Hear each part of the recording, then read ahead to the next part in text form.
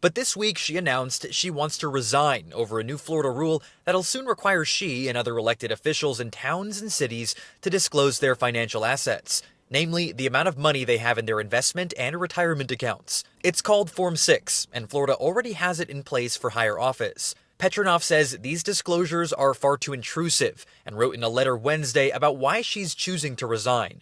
Quote, "I gave this a great deal of thought, and I am not comfortable with publicly disclosing this level of personal information.